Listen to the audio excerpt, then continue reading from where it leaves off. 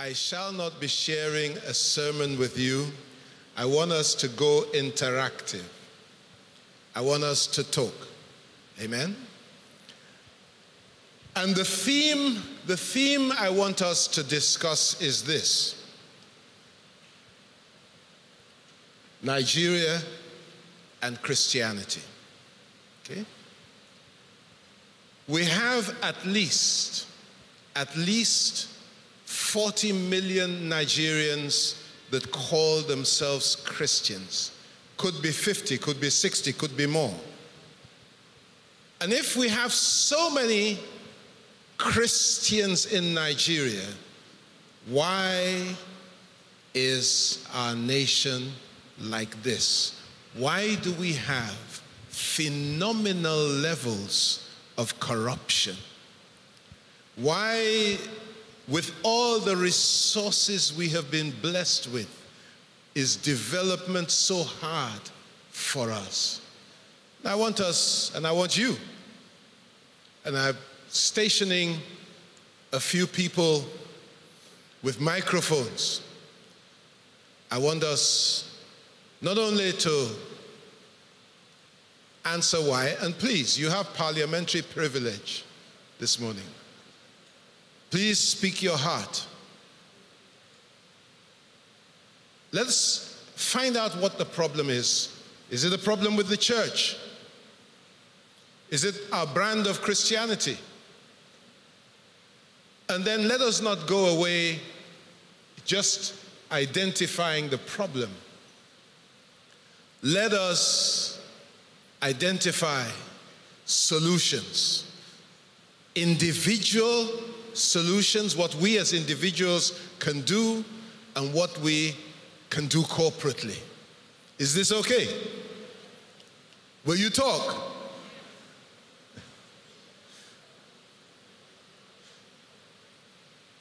Let's kick the ball rolling. Who's going to?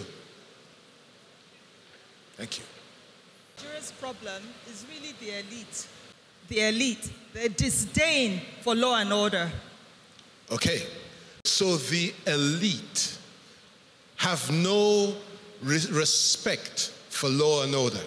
Okay, and it is obvious that when the elite have no respect for law and order, it's like the Aaron's, the oil that flowed from Aaron's head. It will affect everybody else. Okay, has anybody else got something to say right there?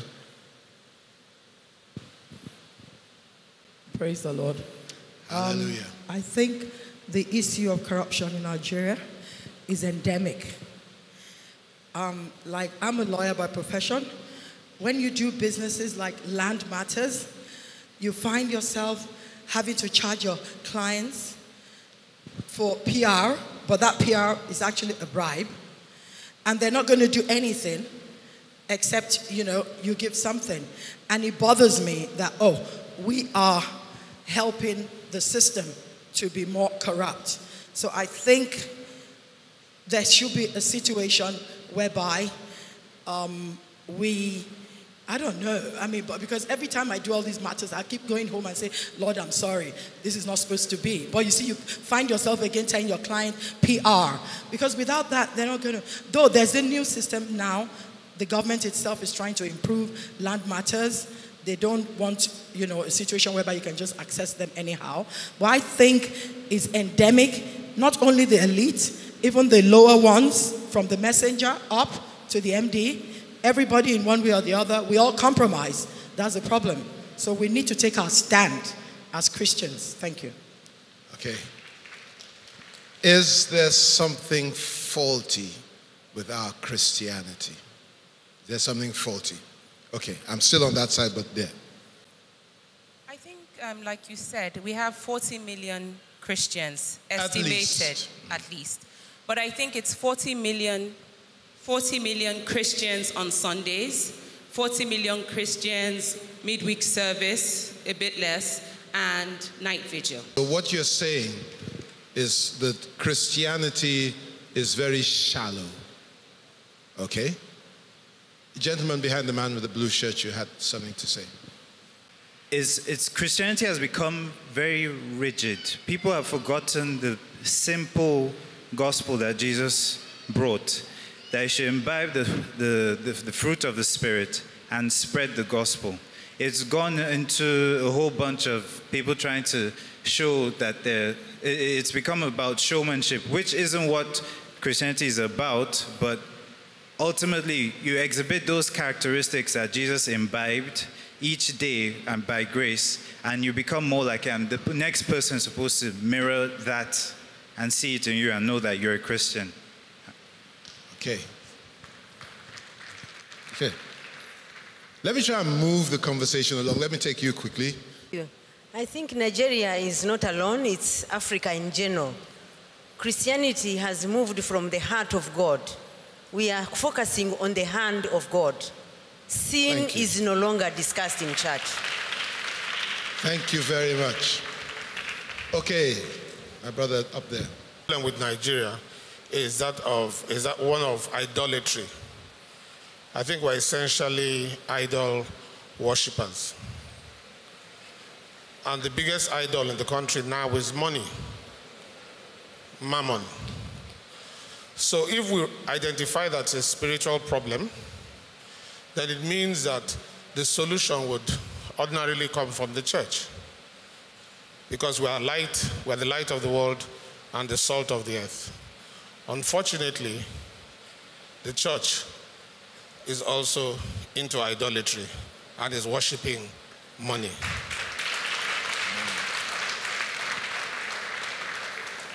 I like what you said. We seek the hand of God rather than his face. Let me just move the conversation on a little. When you first came to the Lord, what were you promised? What was it God was going to do for you? Because it seems to me that so many people are promised blessings.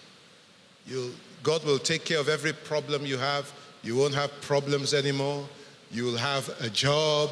You will have money and all the material things. So it seems to me that what is happening in the church, and I accept that it is not only in Nigeria, but Nigeria tends to lead. And what happens in Nigeria will tend to flow to the rest of Africa. That we've entered we practice a gospel which puts me or self at the center of our Christianity. Okay? Somebody was, yeah, lady over there.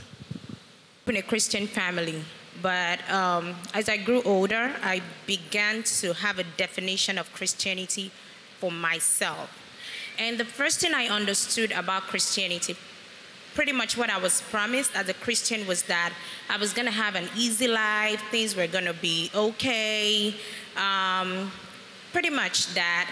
But eventually I discovered that that's all a lie, because even the apostles in the Bible had trials and tribulations. Paul especially did not have an easy life. So I got to discover in one single word that God is sovereign and he controls everything and he never sleeps. So even when bad things happen to me, I know that God knows of it and he allowed it to happen. So I have come to the settlement and realization that good things happen and bad things happen to good people also. So it's not always all good. And when they happen, it's your faith that gets you through that bad stuff. Thank you. Somebody else over there had their hand up. That will kind of take us back to Christianity being shallow. And I think it picks up on that.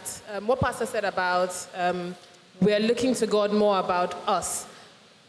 Not to criticize, I love the concept of the Hallelujah Challenge, but I wish more people had focused on it, looking to hear from God about what God wants to do with regards to his church, with regards to moving things forward, with regards to looking for things for the nation, as opposed to things that are personal to them. And I think we also can't entirely blame the congregation. We have to also look at the role of the church. When we look at what Jesus did, and when we look at what the apostles did in Acts, they showed how to live. A lot of what we learn from Jesus are not just about the messages he gave us. If he just preached and we learned just from his sermons, then we could live the same way. But we learned from his acts, and the church is not taking that role. The church in Nigeria must spend a minimum of 3 billion naira a year on programs. If we took half of that and set up halfway homes for people to live, industries for people to work, things that we could actually build cities that would run the way cities should run. And then the nation can look to us and learn that the world should look to, then they can look to us for solutions. But we ourselves aren't doing those things, and that is why we are the way we are. I'm having a problem. Where exactly are you? I heard you speak. Yeah.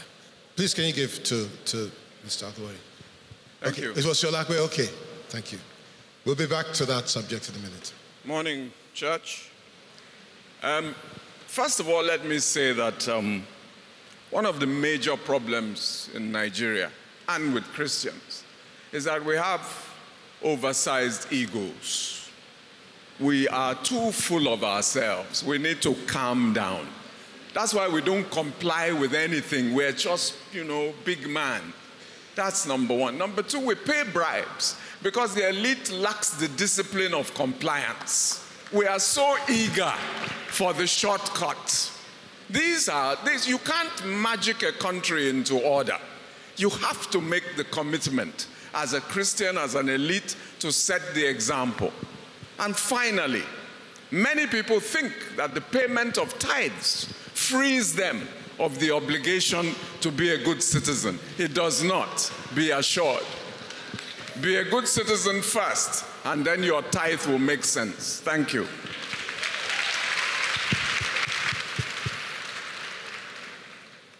We're saying a lot of things right at the back there, right at the back against the wall.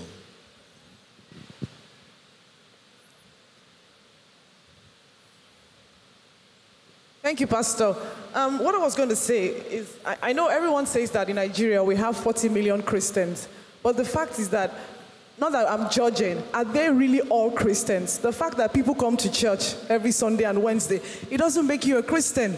There were two qualifications in the Bible. Jesus said, except a man be born again, he cannot see the kingdom. Then he also said, except the man be born of the water and the Spirit, he cannot enter into the kingdom of God. It's entering into that kingdom that determines what you do after.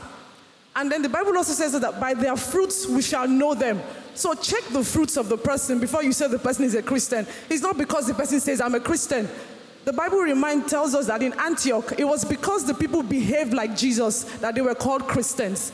So that's the reason. And then in any nation, when there's a problem in a nation, God sends the church to go and fix the problem. So in Nigeria, the problem is the church. Until the church gets it right, the nation will not be fixed.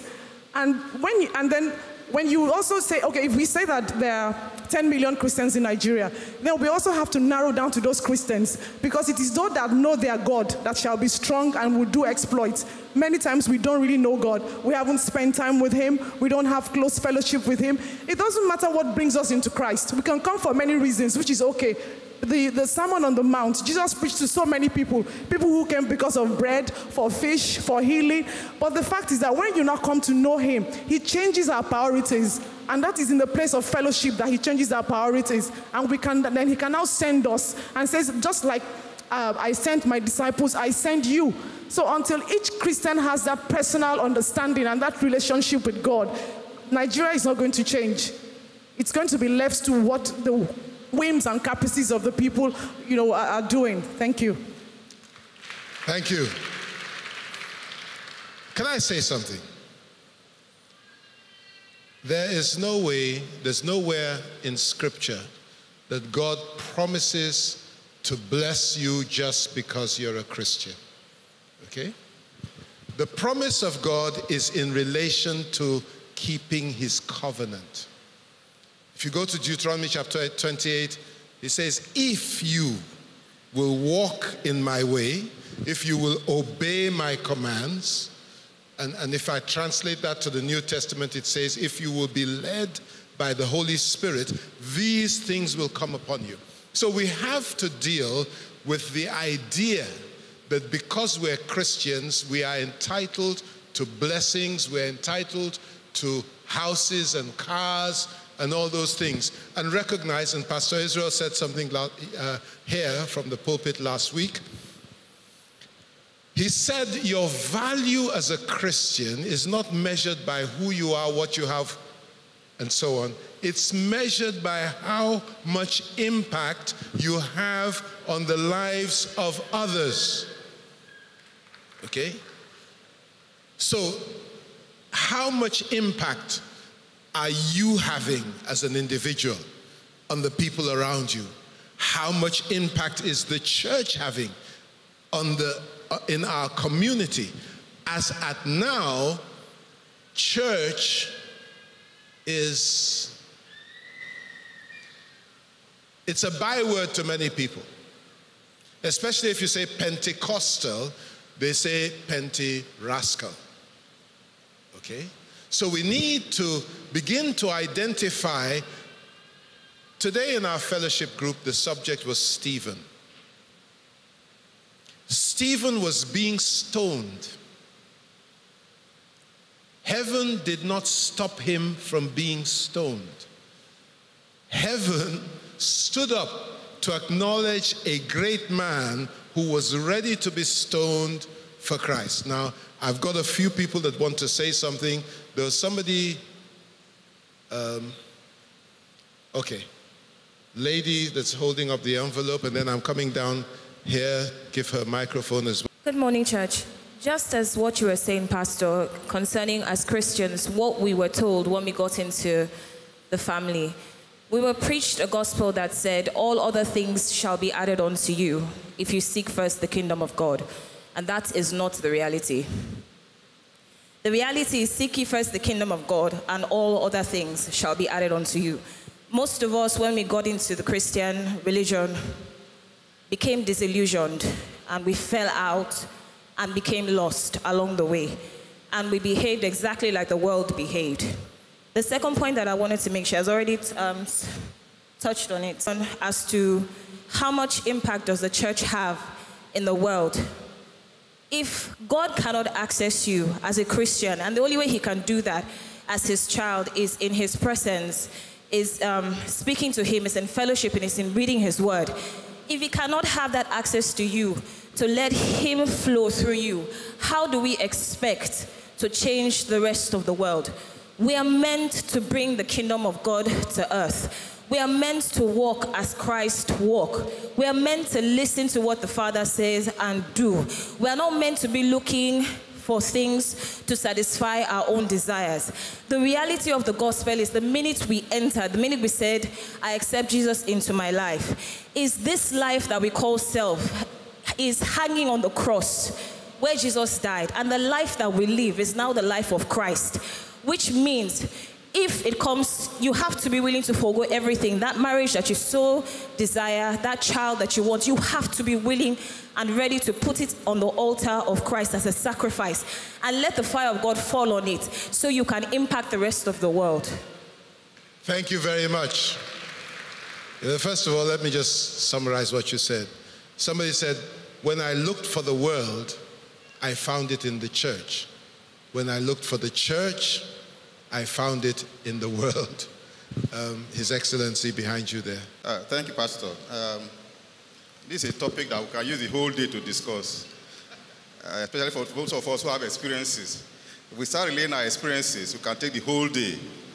But let me say that generally, today, we have two challenges. We have challenges of leadership and challenges of followership. Both sides have problems. And if we're able to deal with the problems of both sides, then we'll have a better Nigeria. But let me say, as a church, the church has lost its leadership role in the society. Even within the church itself, I know you're a pastor, so you know, I've discussed with a lot of pastors, you know the kind of challenges you have with your followers. Just the basic thing of punctuality in the church is being lost.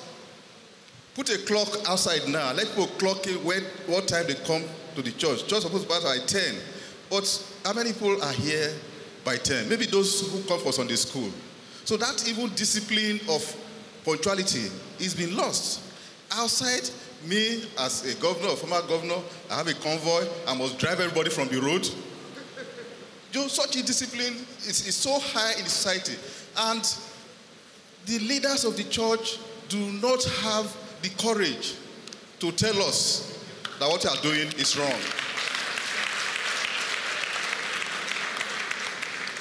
As a governor, I had many pastors that came to me, but I think maybe 2 out of the many ever told me, Governor, this thing is not right. This one is not right. Every other pastor that came, you are doing well. You are doing well. You are doing well.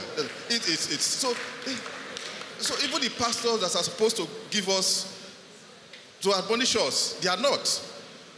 As a governor, I can come late to this church now, maybe 10 minutes late, like I said the other day, and I come with a lot of entourage. The pastor will stop preaching. And as I enter, I'll start greeting from number 1, number 2, number 3. So it takes me about 20 minutes to sit down. I won't expect that when that kind of thing happens, yes, as a pastor, I like to sit down. Then change the topic you were talking, the preaching you were, change it and face him.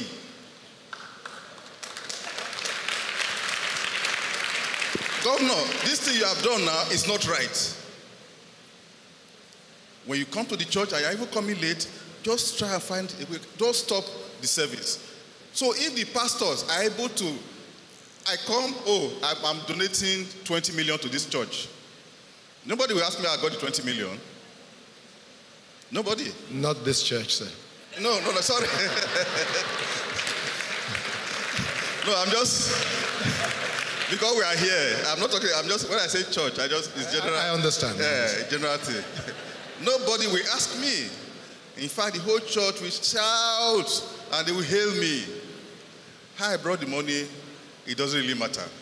So what I'm saying is that the church must take its leadership role and begin to ask more questions of his followers, so that the followers, when they are even outside doing things that are wrong, their conscience will be pricked. My pastor said this one.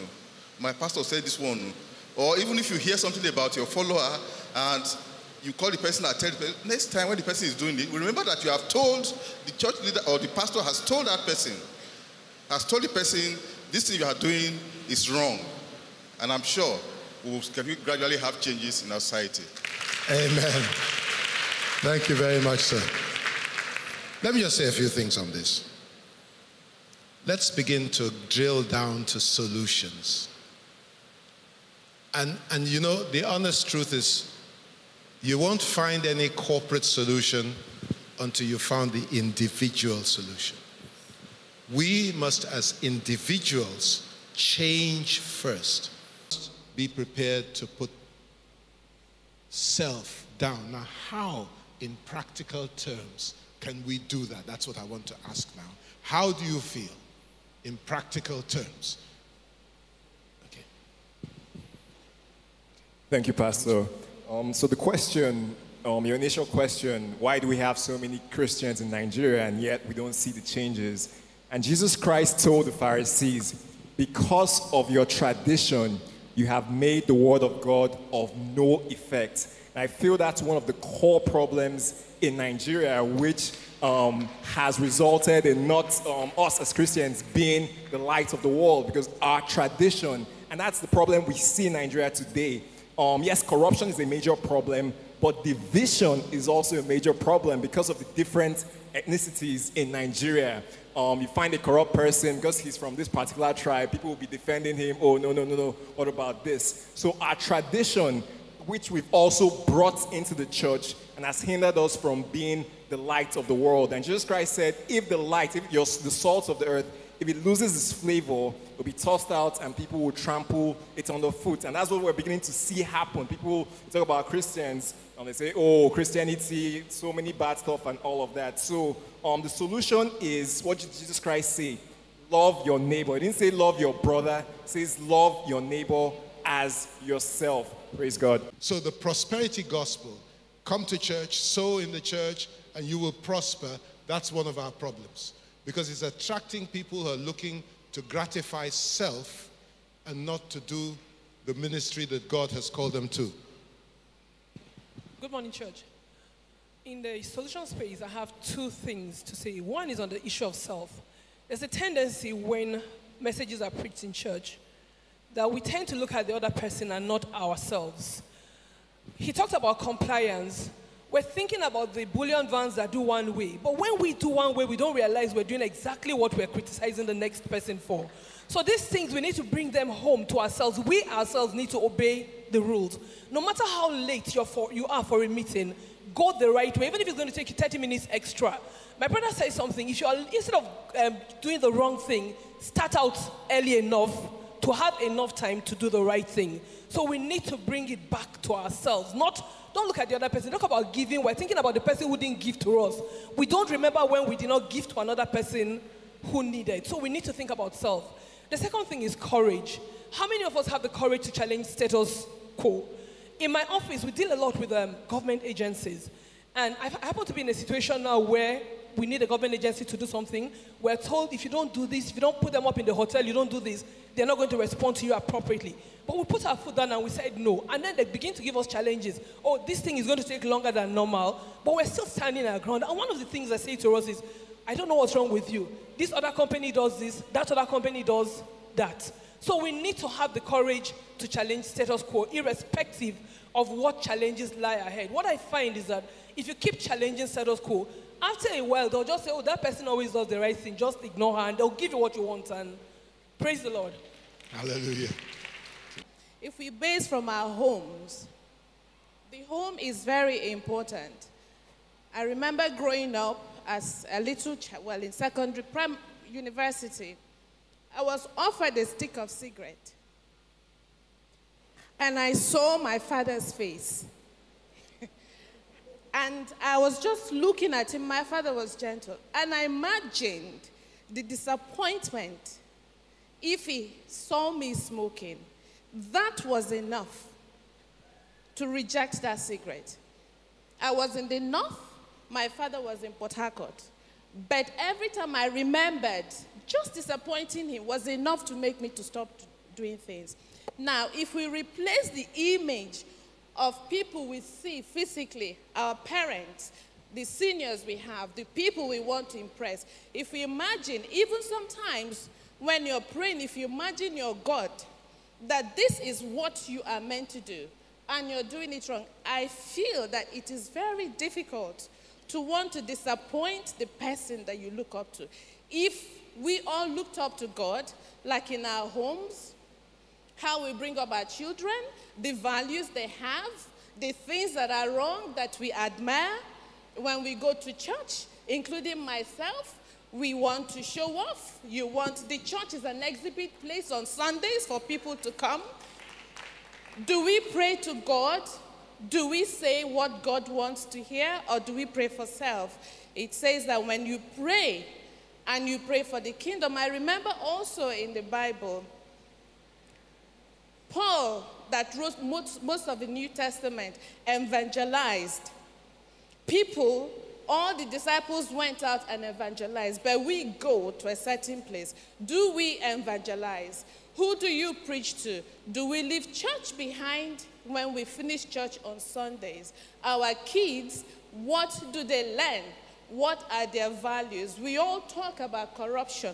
Corruption is not only in government. Corruption is in homes. Corruption is with the children. It's the base and the foundation that we have.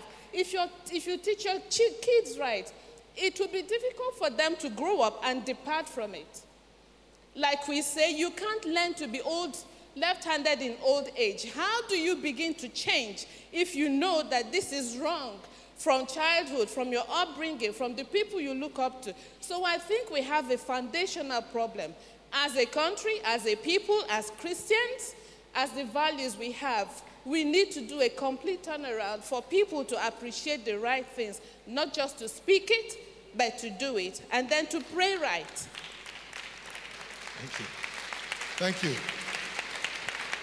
You've raised a very, very important point. The destiny of our children is in our hands. When you think about the awesome responsibility God has given you, that's why he says, train up a child in the way that he should go, and when he's old, he will not depart therefrom. If you do not bring up a child right, that child is going to miss it in the adulthood. Sister Nkem has been putting up her hand. Let me quickly go to her. His Excellency said actually what I wanted to say, that when good men keep quiet, evil thrives. And you can imagine if all of us will have one voice and stick to it and speak the right thing. But today there's a lot of relativity. You will say it A, another Christian will come and put it as B. Another one will judge the B and say C. There is a lot of gray corners in what we believe and so many things that we teach today. Let's have one voice and let good men speak out. Amen. You know, when you go over the history of our nation, you find that it was people like Gani Fahimi, a Muslim, that was always courageous to speak out. People like Bear Korang Somkuti. These were not Christians. Where are the Christians? Okay, where are the Christians being able to speak out? I want to go. Okay, yes, I asked to give the lady there. Thank you. First of all, I'll say is the solution is for the individual Christian. If we claim that we trust God and we truly believe in Him, we need to be ready to make ourselves uncomfortable to what He has called us to do. We need to be ready to make ourselves uncomfortable and to return God's word to Him. We all claim that we believe that God will supply all our needs according to His riches in glory. Yet we're not willing to share the little we have. We all wait for the time when we have a lot before we start making a difference. The little makes a difference in most people's life, rather than you wanting to drop 100,000 for this person today. If you just give them enough for a meal for this week, they will appreciate it more and they will understand it more. And we'll also learn that, yes, you tell yourself, I only have this much. But then if you claim you trust God to supply your needs, you shouldn't look at what you have in hand. You should look at what He's going to bring to you and what He has promised you to let you know that you will never lack, that what you need, you will have. In the Bible, Jesus even used the example of the birds not having to look for food, not having to look for what to build their houses with, because they know that it is always there. That how much more us that claim that we trust in God. And the church needs to go back to the way the church was in Paul's time, what he told them to do. He said, take care of the widows and those who are needy within your community. We don't have to always look for, let me solve the whole problem of Nigeria. Within Parkview, what can I do here? Within Ikoyi, what can I do here? Your next door neighbor, what can you do for that person? It doesn't always have to be the biggest dream. Sometimes start small and see the ripple effect of what you have done, move on from one person to the other. Thank you. Thank you. First and foremost, let me say I don't think there's anything wrong with Christianity as we are today. I just think that there's a problem around the implementation and how we suspend our Christian beliefs when we're making personal and decisions that affect our lives. And if we were to subdivide it even further, we should actually think about it being a problem of leadership and also a problem of followership. Most people forget that the church is a microcosm of everything that takes place in our society today. So for instance, I'm still waiting for many of the Christian church leaders who can actually stand up and say, no, we didn't accept this money that was brought to the church because we cannot prove where this money came from.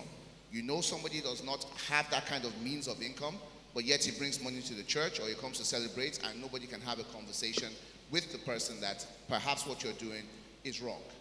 Now, if we talk about followership, I think where there has been a failing is that we all talk about this, that, you know, you mentioned just now that you saw somebody driving in the wrong direction. But the question is, what do we as Christians do? There are many examples. You know, like I stop people on the road when they're on the wrong side of the road. Of course, my wife is in the car and she's fighting with me and telling me that I shouldn't do that. But I stop them and say it is wrong. Where are the Christians doing that today? Everybody is complaining but not taking action. Even at the polling booths, we have people and we tell them, if you drive one way, you can't vote at this polling station. There's no rigging at this polling station. What is going on there? How do we fix that? Thank you. For the major solutions, and I can say it's not too late. The gospel needs to return to the pulpit. The word of God needs to return to the pulpit. Because what we are being told now is how we can live here on this earth. The cars, we are told that if you believe, you receive. The buildings, everything is for here. Nobody is telling us what we need to know to enter the kingdom. So the first thing is that the word of God must return. Christ must be preached. When the missionaries came here earlier, we have hospitals, we have schools. Till today in my state, the Eku Hospital is a very good hospital. There are some people who you just take to the compound. As soon as they get to the compound, they are healed because of their faith in that hospital. It was brought by missionaries. How many Christian hospitals today do we have in Nigeria? How many Christian schools do we have in Nigeria? The few that are available cannot be afforded by anybody. So, and this is the avenues by which this word can go. I remember a long time ago, over 20 years, that thought kept coming to my mind that the way we are going, it will get to a stage in this nation, Christians will not have schools to go to, except they compromise. So that was why having a school was one major thing in my heart. Because, and we are getting there. We are getting there, very close. So we need to think about. Last week I've been lamenting. If you go to this television, you have cartoon, Nickelodeon, Cartoon Network. I said, can't we, the church, have a cartoon station? I raised it. I don't know, I said, can't the church have a station like that, 24 hours Christian cartoons? Because you see these children, they are so rapt. A 2-year child will be fixed. So me, I think these cartoons, they have spirits. It's true. Because the way the children are attached to it, it's not ordinary pictures. So Christians too should devise a means of having our own cartoon stations. And again, finally, I want to say, as children of God, Christ did not promise us rosy, rosy road. We should know God by revelation to the point of sacrificing our lives. Recently, few pastors were harassed because something was said. Only small harassment. Nobody's talking again. Nobody is talking again. We need a voice as a church. For all that you've said, we've said so much today. Let me just try and round it up. If I have, I'll try and take one or two more contributions. But being a Christian is really about following Jesus Christ. That's in essence. They called them Christians in Antioch because they were followers of Jesus Christ. Not followers of money, not followers of men, but followers of Jesus Christ. If you're going to follow Jesus Christ, uppermost in your mind is his will for your life. Okay? And it requires for each of us to make a sacrifice. This is what Paul said to the Roman church. He said, present your bodies a living sacrifice, which is holy and acceptable to God. We're here on earth as it is in heaven. Our job is to bring heaven to earth, to bring the principles of God, the values. And I'm going to share one other thing, and I'll ask for one or two more contributions. We here closed down our midweek service, and we started a discipleship group because we felt that it is very important that you go through a discipleship. The discipleship program is not a Wednesday program. It's an everyday program because we expect you to do the work, to spend time. It's there to help you to cultivate your own relationship with God, to help you spend time in prayer, to help you spend time in the Word of God. I visited a class that was graduating yesterday, There were about 9 people in that class. Only 2 of them were from Guiding Light Assembly. Okay? And so what we have now is 70% of the people that come for the discipleship program are not from this church. They're from other churches around who value the program where we who are here don't. How many people have done Master Life? If you don't mind, can you just lift your hands? Let's see. My point is made. So, if you're not prepared to make time to improve your relationship with God, and I guarantee you that it will, and I have several testimonies of people who have been through Master Life and their lives have demonstrably changed. Okay? So that's one thing. We need also to exercise patience and not this self-gratification thing that's going around. Everybody wants to get something for themselves. We need to exercise patience. In time, whatever God has promised you will come to pass. Do not lose focus. He must always be at the center of your life. Amen? Now, you wanted to say something, and then followed by Demola Adeojo. I wanted to say, Pastor, you asked us for a solution, a practical solution. I think I'm not one to quote scriptures, etc. But I think when you look, yeah, I can. But I'm saying that's not the point of my solution. It is when we go out and we look at the lives we live outside of church, I think a lot of us, if people witnessed it, we should be ashamed.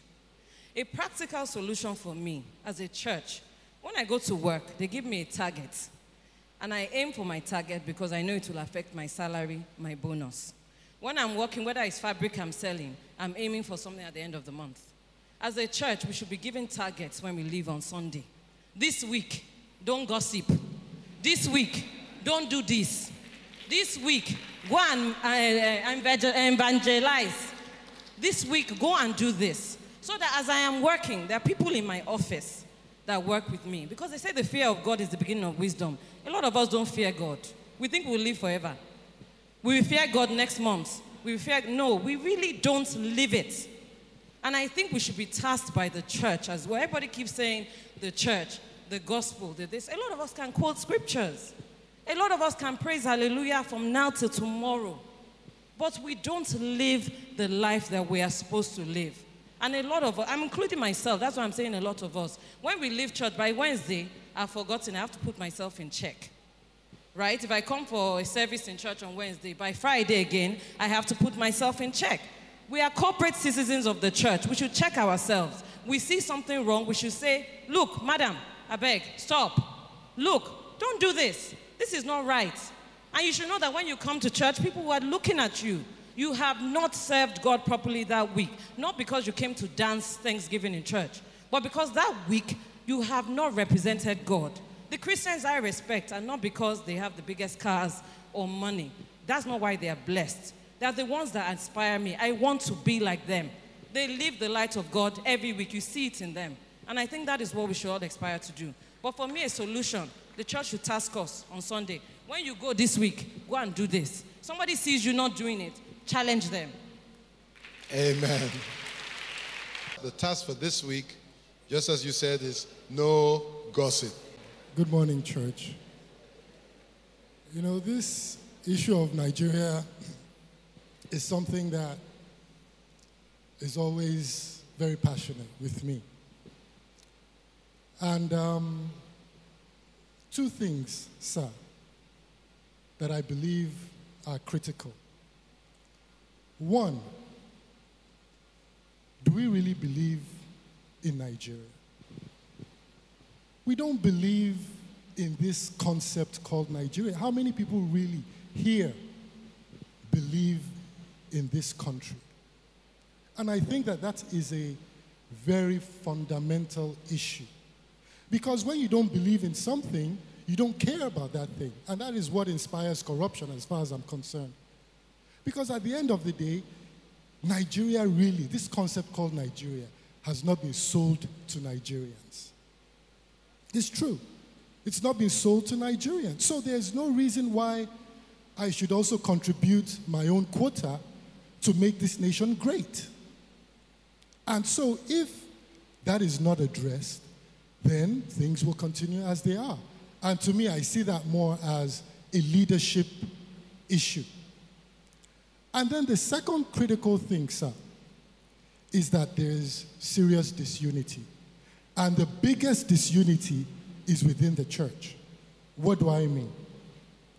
When I read my Bible, I see the church in Philippi, or the church in Cyprus, or the church in this place.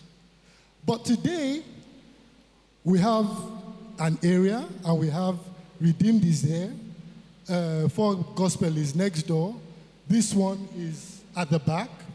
So we are all competing with one another.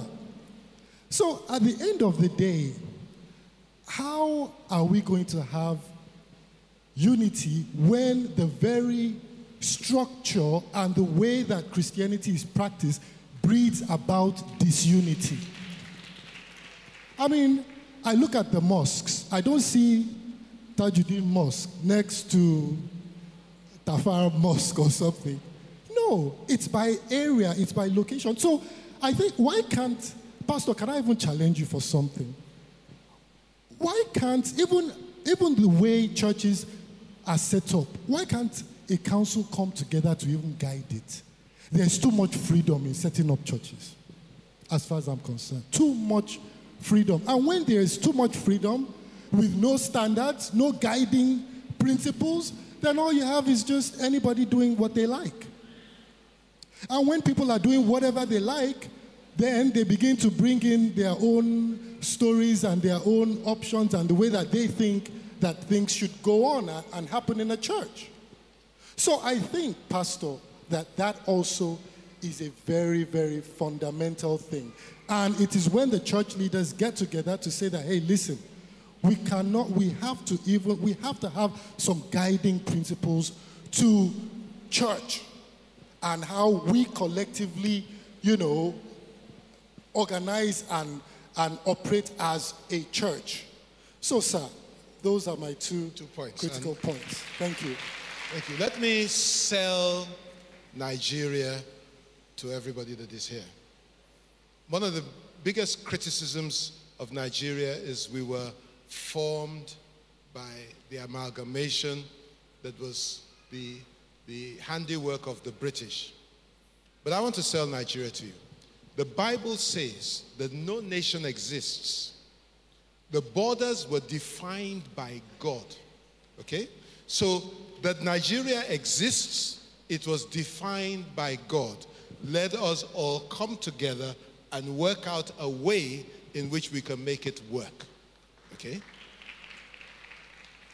And if you're watchful, you will notice that the West is beginning to wake up to the fact that there are too many immigrants, many from Africa, in their countries. They're going to make it more and more difficult for people to run from Nigeria to their countries. Now, the second thing that you raised was the issue of unity. I have formed so many groups of pastors, Church for Change and so on. We would meet together, but I have concluded that you can only have unity when you gather together people that are like-minded. It will be very difficult because if people have different visions, different ideas of why you're coming together, it's going to be a problem. The unity that we have, the church in the north is pretty much very united. And they're united because of the persecution they're going through. If we had that type of persecution in the south, it wouldn't take too long for us to come together. But we're praying that we don't have it. Amen. But the other day, I was watching the news and I saw cows in a classroom in Ede. Ede is in western Nigeria, or in the southwest. Cows in the classroom, so you know that whatever is happening in the north is moving south. There was one more I'll talk to. You wanted to say something, Brother Dele? Thank you, sir. I feel that as Christians, we know a lot about what we should do and what we should not do. And for those of us who have been in guiding light for long, we cannot say that what is coming from the pulpit is not sufficient. But it's when the rubber hits the road in the business atmosphere, that's where people's Christianity shakes. I think we should go back to believing that obedience is better than sacrifice. As Christians, a proof that we know what we should be doing and not doing is the amount of sacrifice we make. People are willing to give money. People are willing to attend 5 services. People will go to all kinds of revivals, crusades in the name of Christ. But simple things are saying no to somebody asking you for bribe. We will find some scriptures around it. We will find a way to avoid it. A man's gift makes a way for him. A man's gift makes way for it. Give unto Caesar. I think God was talking about tax and not bribe. We will find ways around it and do what we need to do. And then we come back and confess to God. And next day we're going to do the same thing. I just think as Christians, we should take a stand and say we are not going to give bribe. We are not going to take a one-way road and just move on with it. Thank you, sir. Thank you very, very much. Okay, Ronke, we really have to bring this to an end. Good morning, church. One thing I just want to add to what all has been said today is the issue of restitution. I don't hear about restitution in church anymore. People do things, we don't call them out on it, and they don't pay a price. And until you start to pay a price for things you do wrong, you don't send the rest a good and right message to other people to deter them from doing the same. Nigerians don't like embarrassment. If you call people out and you make them restitute, I think a lot of other people will sit up. Thank you. Okay. You do understand that it is not everything that restitution can be made for, Jumoke, and that will be the last one that we're going to have this morning. Thank you, Pastor. Good morning, church. I think a lot has been said about church and Nigeria. I really like the comments that have been made about it's an individual walk. What we do when nobody's watching. And if we really want to change Nigeria, we just have to be the change that we want to see. Every day, everything we do, in every sticky situation, like Brother Daly was just saying, it's not easy, and it's sacrificial. Everybody points at everybody else. But the choices we make, and I will go beyond the simple examples of traffic. A lot of people have corporate jobs. Some people have blue-collar jobs. Do we inflate contracts? Do we pay the bribes and it's just the way things have been done? Now, coming systemically to the country, I think something that we can do collectively to ease the economic burden, because a lot of the comments, I really liked Sholakwe's comments about the focus being too much, even from the church, on materiality and having programs, how to get blessed, and all that. But if we want Nigeria to shine, we've had so many prophecies. What are we doing in our personal space to contribute to the economy? How many people really believe in buying Nigerian? I've made this contribution several times about the communion table. I want to see mangoes and pineapples, because Nigeria is the highest importer of South African apples in the world. There's nothing wrong with liking apples as long as you export mangoes and pineapples. If we want our economy to improve, we have to patronize, even if they're a bit more expensive and the quality may not yet be excellent, but every time we import from China, we're exporting jobs. So practically speaking, as a Christian, even though I travel, I now prefer and make a conscious effort to buy Nigerian, even my suits, because I'm then giving a job to a Nigerian designer who is employing Nigerian tailors. And when I eat, when I shop, on the list, I'm not exactly going for, oh, this has to be imported. I don't prefer.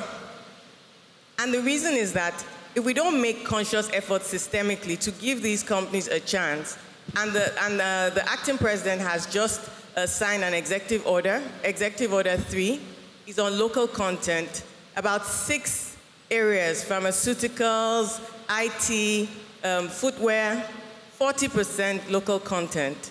So anybody that is in that space, please get aware and get ready so that you can expand your businesses. But collectively, as Christians now, practically, it's beyond the scriptures and it's beyond the talk, because talk is really cheap. We've had programs like this before, Pastor, and everybody knows what is right, and everybody says and says and says. But what are we doing? Practically, choices we make, what are we really doing as Nigerians? Are we going to fight for the destiny of this country, or are we going to remain potential for another 50 years? Thank you very much, Jumoke. His Excellency, the acting president, was here yesterday for their wedding. And I told him what we would be doing today. And he gave me a question to ask you, and I'll close with that question.